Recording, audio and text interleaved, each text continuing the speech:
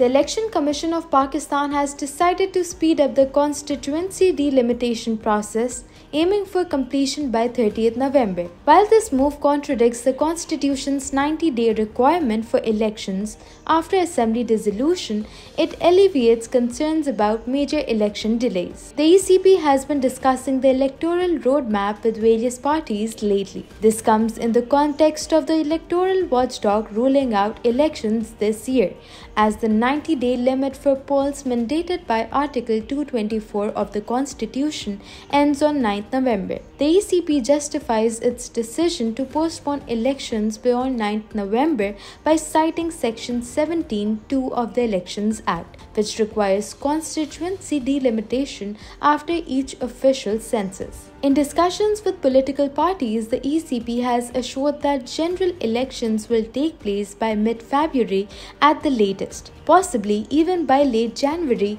if constituency delimitation concludes earlier. The electoral body said it is committed to working on delimiting constituencies and updating electoral rolls simultaneously to expedite the process. PTI President Chaudhry Pervaz Elahi was rearrested by Islamabad police shortly after the Lahore High Court ordered his relief in a graft case. He was taken into custody under Section 3 of the Maintenance of Public Order, with authorities citing the need to prevent actions prejudicial to public safety. Elahi's arrest is part of a broader crackdown against PTI leaders following the May 9th riots. This move comes despite the LHC's order for his release and a prohibition on further arrest by the National Accountability Bureau.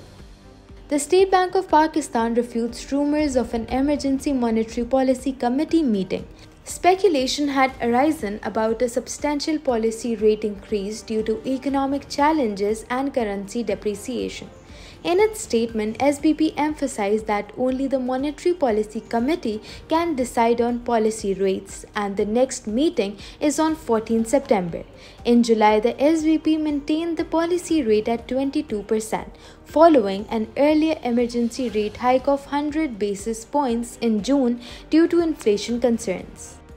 India has established a committee led by former President Ramnath Kovind to explore the feasibility of holding state and national elections simultaneously, a concept known as One Nation, One Election. The aim is to reduce politicians' campaign time and enhance their focus on governance. Federal Parliamentary Affairs Minister Prahlad Joshi emphasized the importance of mature discussions on this idea, which would be discussed in Parliament. While Prime Minister Modi's government supports the idea to reduce election costs, it's complex and requires changes to state legislatures' terms, parliamentary approval, and ratification by states, some of which are opposed due to concerns about federal politics and local issues. Opposition parties and regional leaders have expressed reservations about the proposal. A black WAGNER flag flies at the crash site where Russia's influential mercenary Yevgeny Prigozhin died in a private jet crash 9 days ago. The crash killed all 10 on board, including 2 other top WAGNER figures and Prigozhin's bodyguards. The wreckage has been cleared, leaving behind a memorial of stones and flowers with the WAGNER flag featuring a skull and PMC WAGNER Group inscription. The cause of the crash remains uncertain, with villagers reported hearing a bang before the plane crashed. There is speculation it may have been intentional, with the Kremlin acknowledging the possibility of assassination.